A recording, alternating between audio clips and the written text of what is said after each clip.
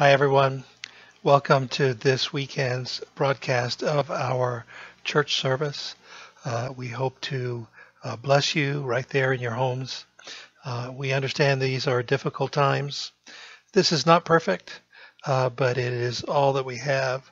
And we are blessed to be able to take advantage of our technologies, our video streaming platforms, and we're blessed also to have some technically gifted people who are able to put this together for us. So I welcome you to Christian Life Church. I'm Pastor Bob Bernier, and I will be bringing to you a short message. Before I do, we have a song prepared for you. An opportunity for us to worship.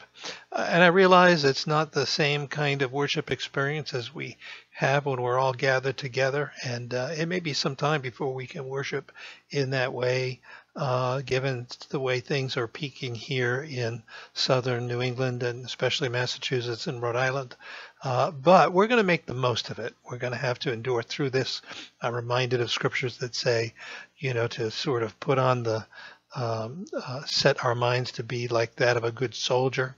And so I want to encourage you to soldier on during this time. It might be a difficult time for you. You might be going through some disappointment, some emotions. I imagine that by now, a month long, you probably have a little bit of cabin fever. You might be getting upset. You might be getting angry. I just want to assure you that some of these are normal human reactions, and I encourage you to draw your strength from the Lord. Today's message hopefully will encourage you. I'm going to read from both the Gospels and from a portion of the Psalms. I'm also going to do a sort of audio devotional that goes into the Psalm that I've selected a little bit more. I'll be able to do that a little bit more in depth for those of you who'd like to do that, and I'll do that as an audio attachment, if you will. It'll be on our website. I'd like to announce, I said last week that I'd like to call the church to prayer and fasting every Monday for our nation, for us personally, for our church. We want to pray for success through all of this. We want to come through at the other end and come out standing up and tall. I want you to do the same. I want your families to be well. And that's how we're praying. And so to that end, I'm going to invite our intercessors. I'm going to invite our musicians. I'm going to invite our youth, anyone that has the ability to connect.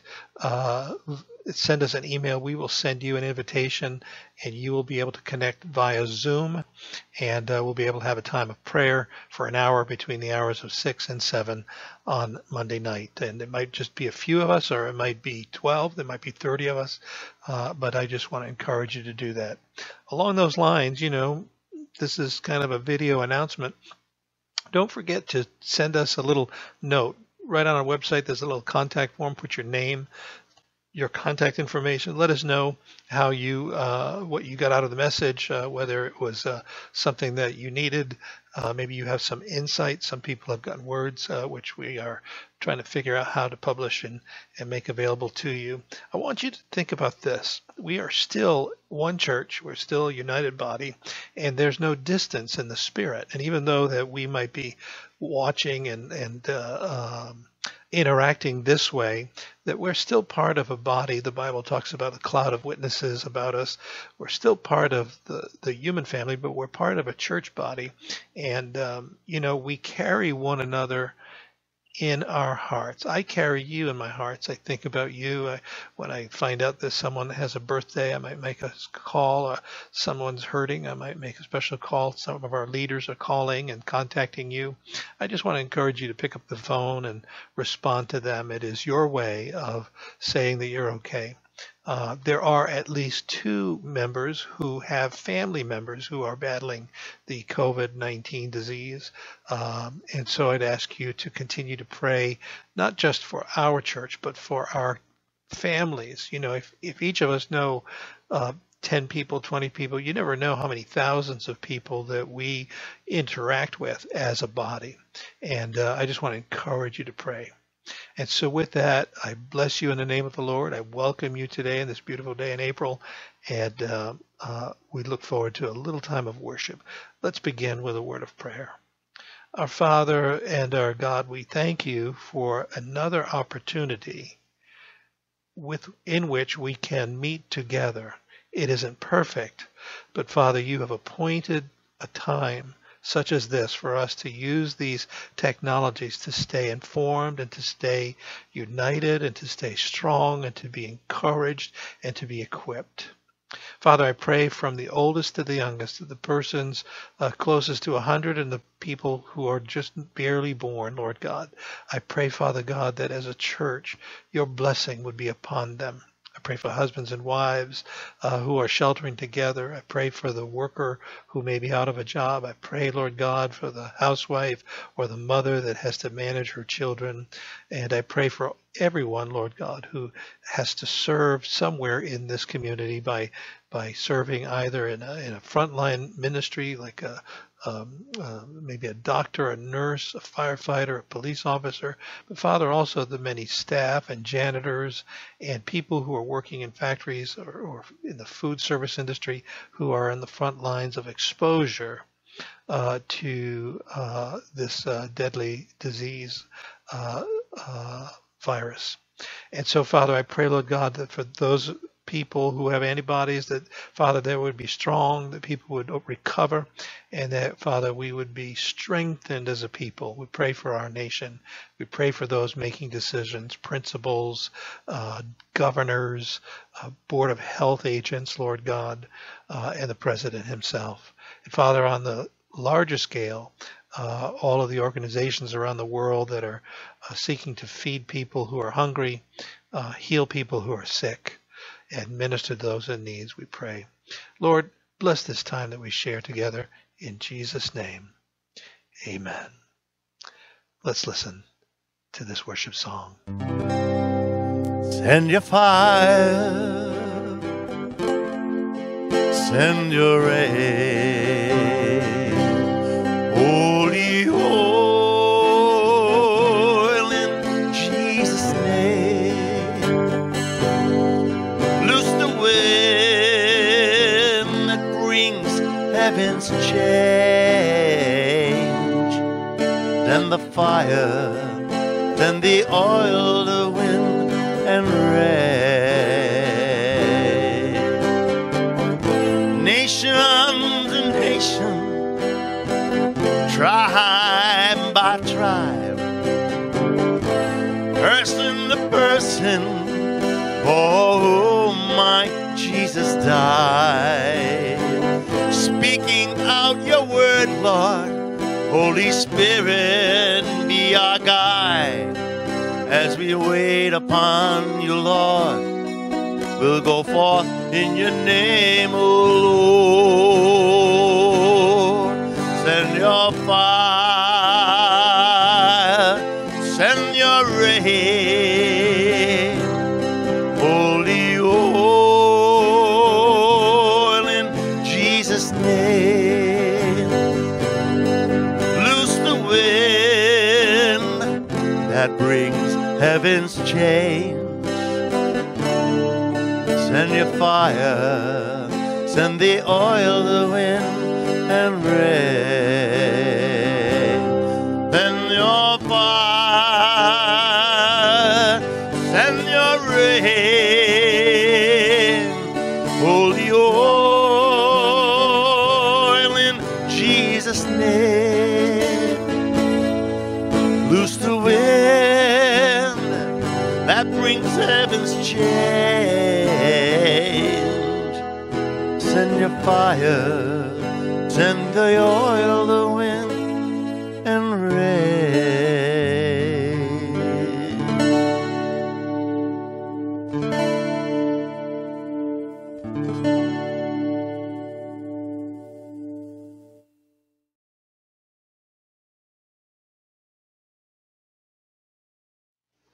Hello again. My message today is storms change us. Storms change us. We're going to go to two sections of Scripture, one in the New Testament and one in the Old.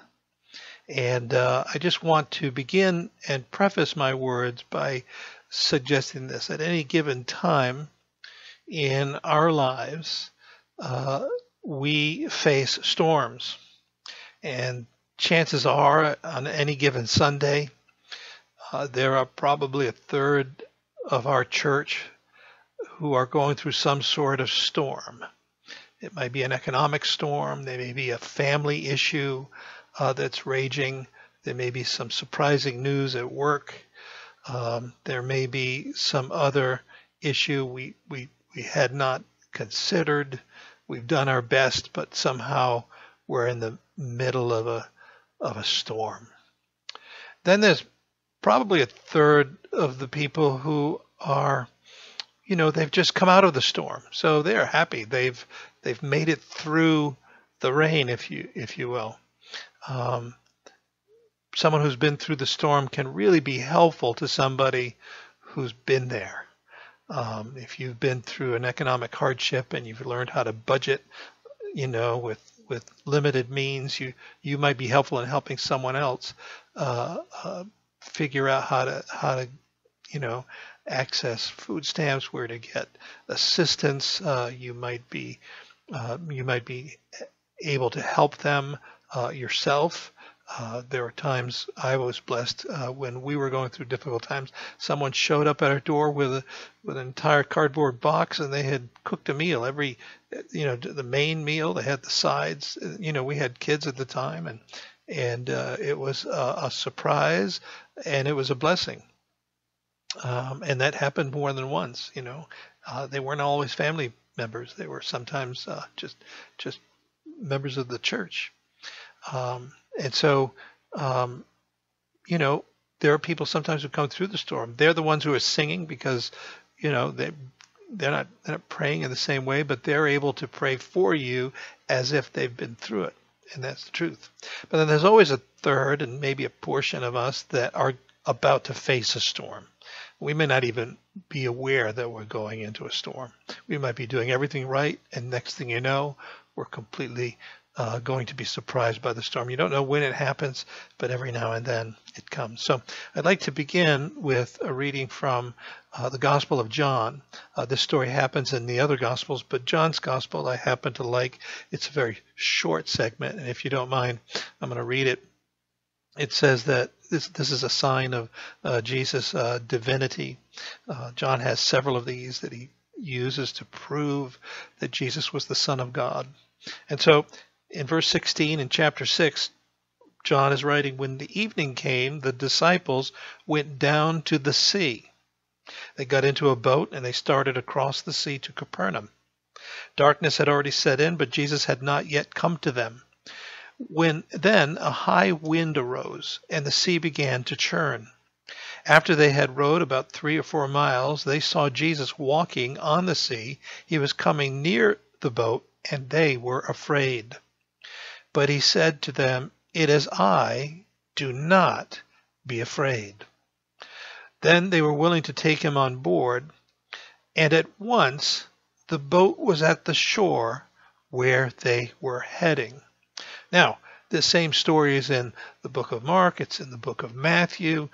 Mark's gospel adds this other little tidbit. It says, when Jesus got into the boat, the wind ceased, and they were utterly astonished.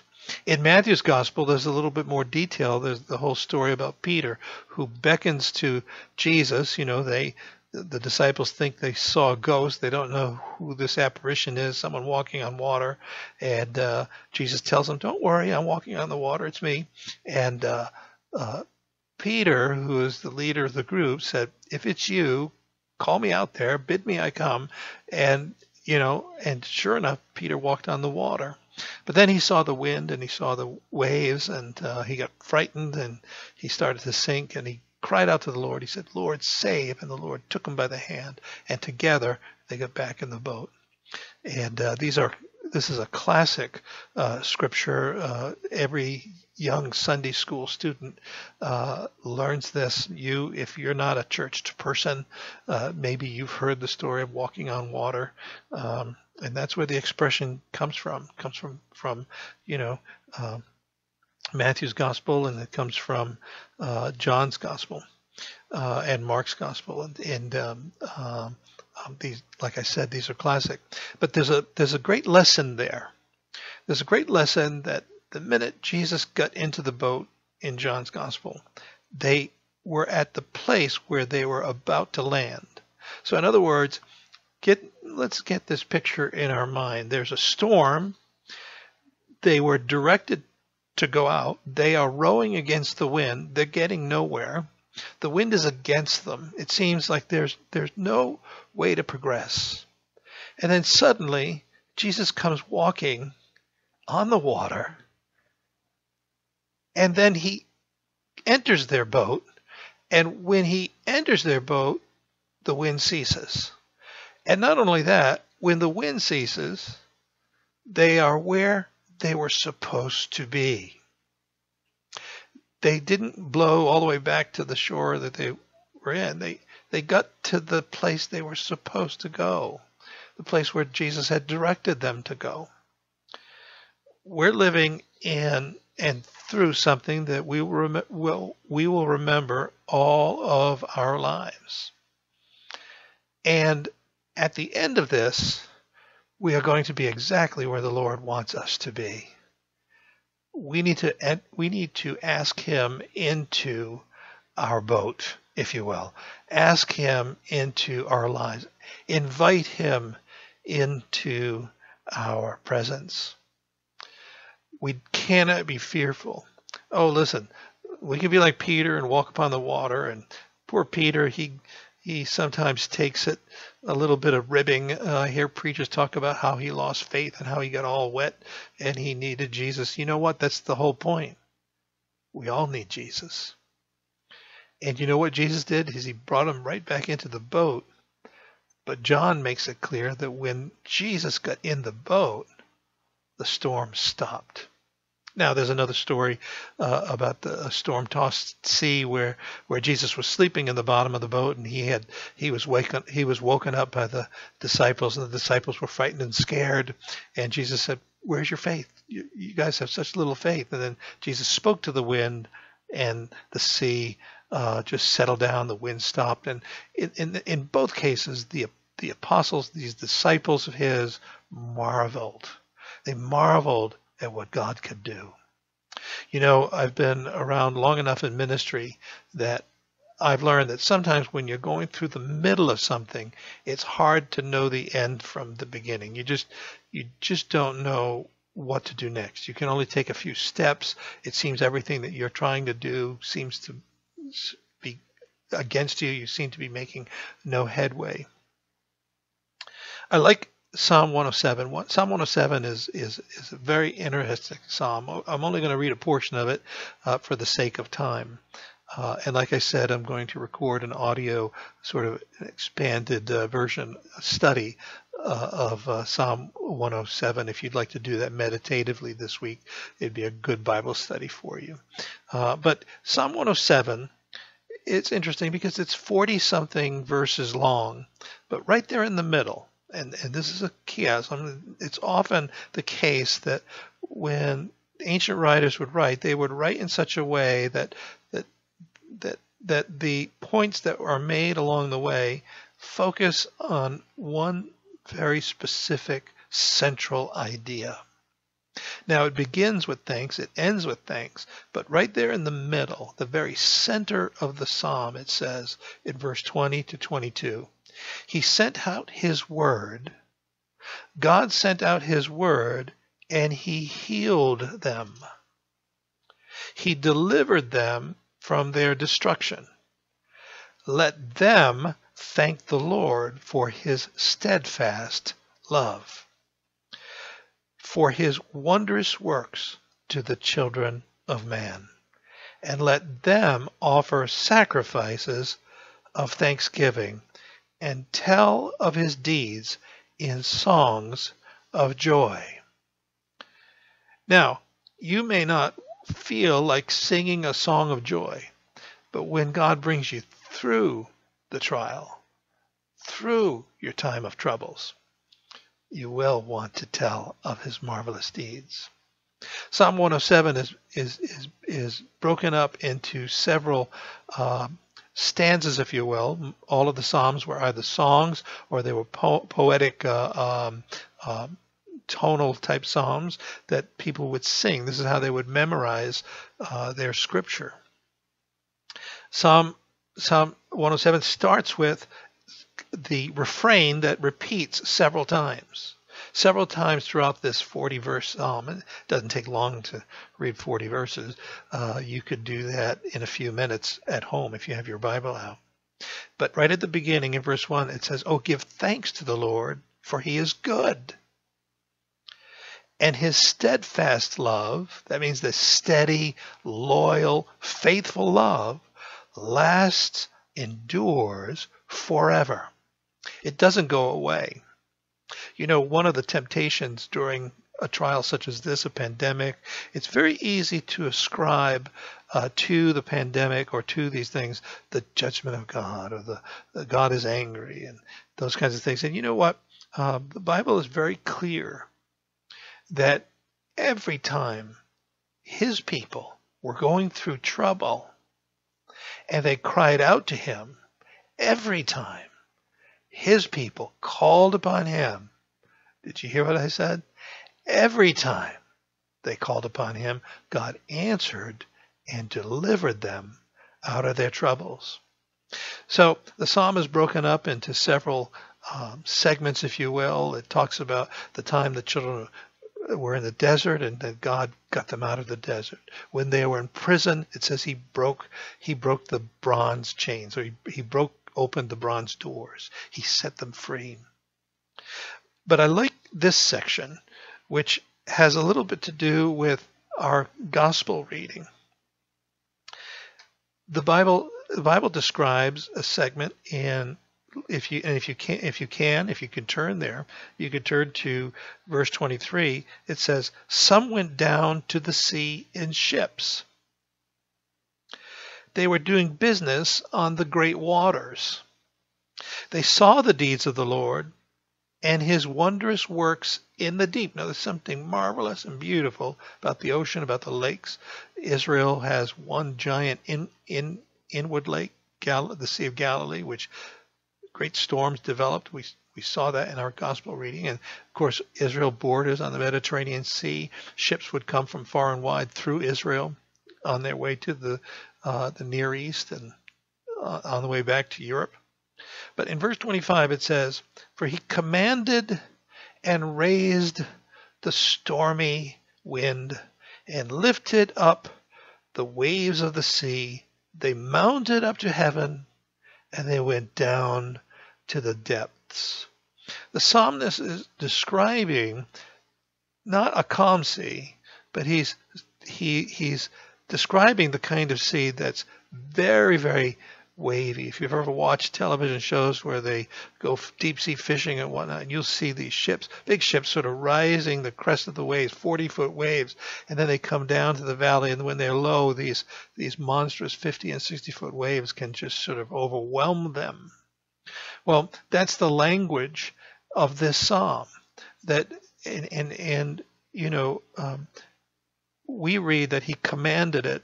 You got to understand that the Bible just ascribes everything to God. He made this world.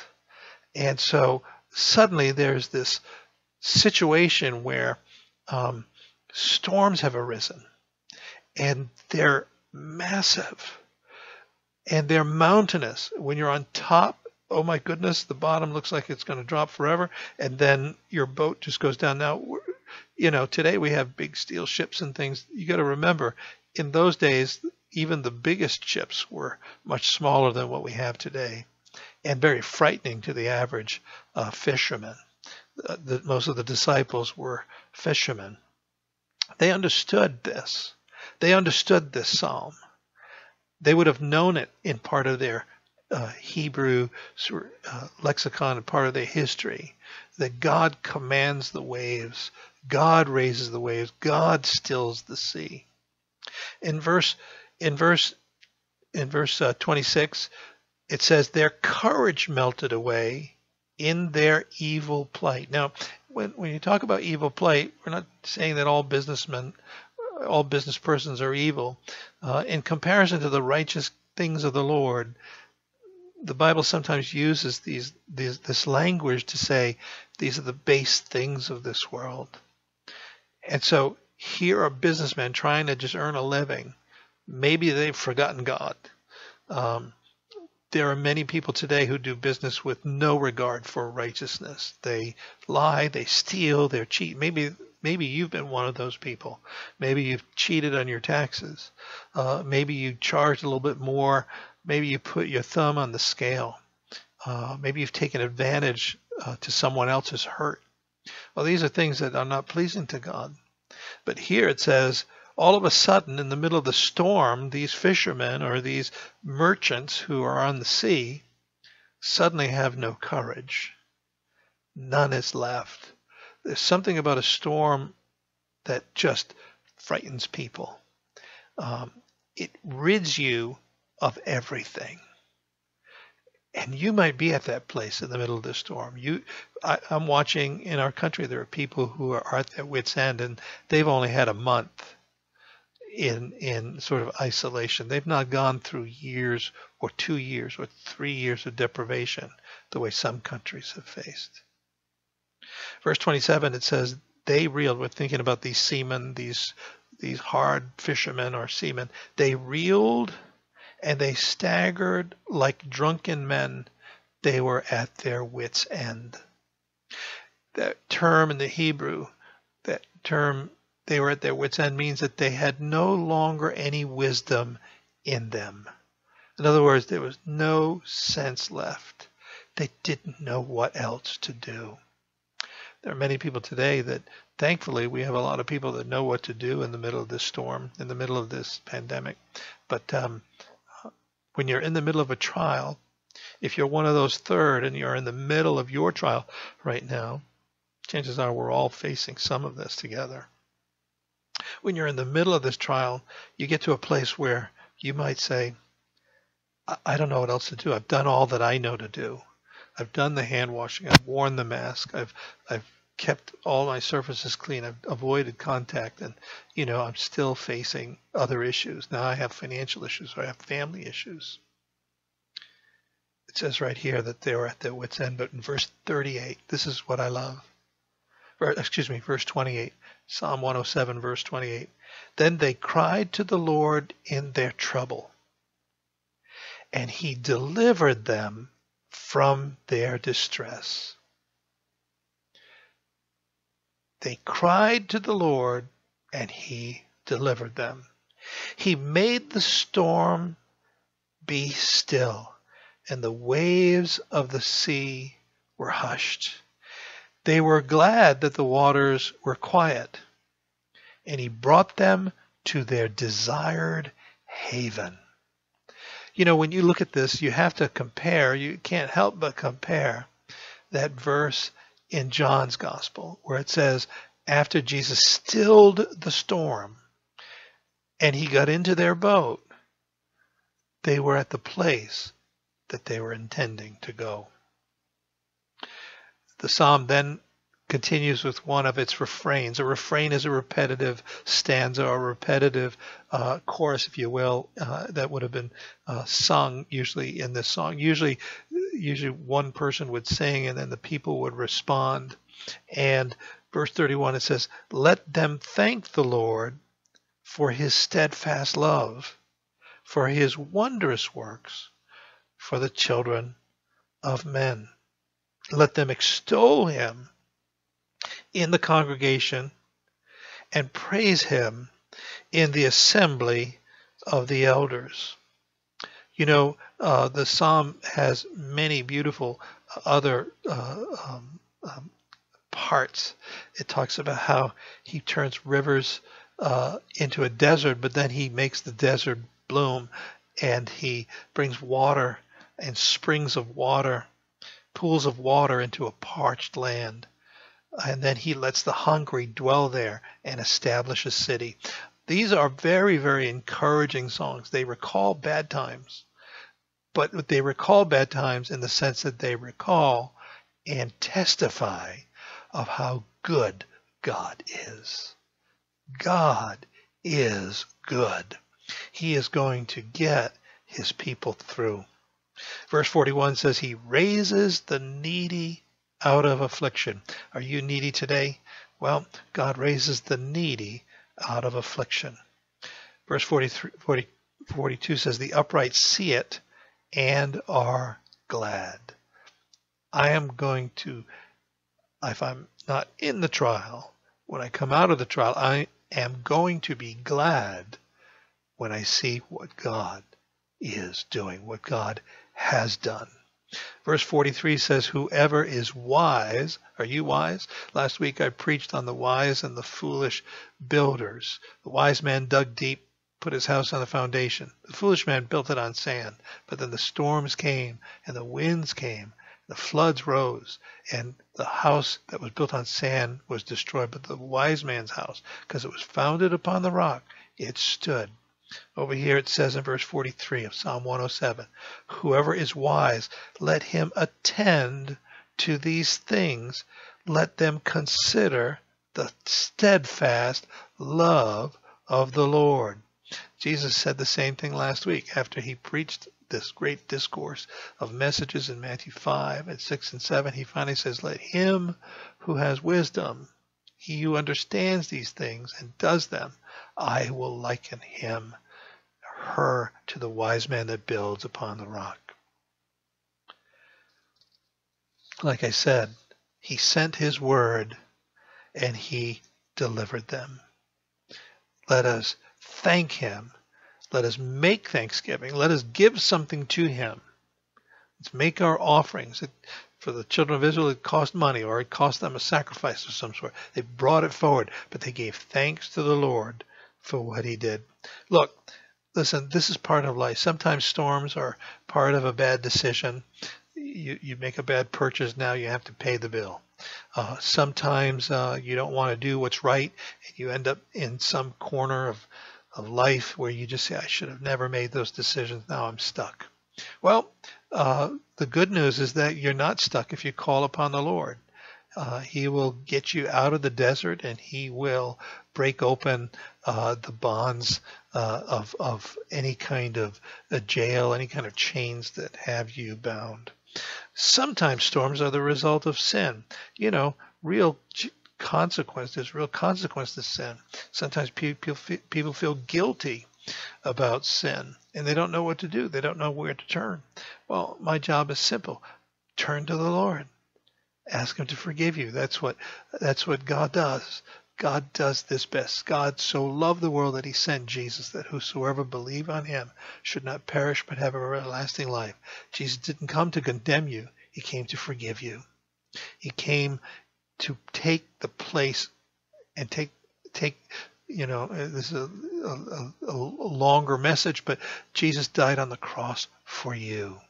And because of that, God has accepted him and his sacrifice. Jesus showed you how much he loved you. He was willing to take the punishment for your sins. That's part of our message. That's part of our hope. And that's part of our future. We're going to get through times of trouble. You know, maybe, you know, I love the scripture that says in towards the end, verse 41, it says, he raises up the needy out of affliction, and he makes their families like a flock. You know, maybe you've been apart from church. Maybe you've been raised in church. Maybe you are, you know, you're well familiar with the term backslid. You've slidden back. You've been apart from the fellowship. Well, I'm here to tell you, you're welcome to be part of our church. You're welcome to be part of his church. Jesus will forgive you, and he will make you part of the flock. With regard to this pandemic, let's look at it as a storm, and let's look at it as a storm upon which he walks. Jesus walks on water, and all you need to do is you need to invite him into your boat. When you invite him into your boat, you're going to be where you need to be. Listen, that's my message today. May God bless you. May he keep you. If you haven't believed Christ, would you pray with me? Lord Jesus, I believe that you walk upon the waters and that you are Lord. I invite you into my life and let the storm in my spirit cease. Give me grace and strength during this time. We also pray together as one body that you would bring an end to this awful pandemic in our country. Give us wise people who can, not only come up with solutions for our people, but may our people become strengthened physically, spiritually, emotionally. May we build the antibodies within that we need to fight off this terrible infection. We ask your comfort for those who have lost loved ones. We pray strength for those who face recovery.